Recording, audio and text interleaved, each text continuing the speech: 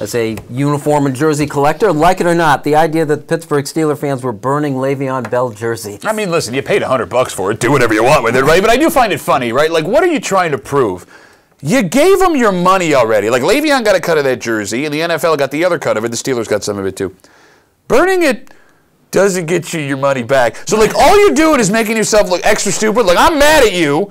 I gave you my money, and now I have literally nothing for it. You know what I hope happens? I hope the Steelers then come out with one of those plans where if you bring a Le'Veon Bell jersey back, you get $50 off a James Conner jersey. And I hope they feel stupid. But we always see fans do this. And now we've referenced the social media stuff before, so that you get to be on social media burning your jersey. Well, you look like an idiot. That's the way I look at it. Steeler Nation, they're crazy.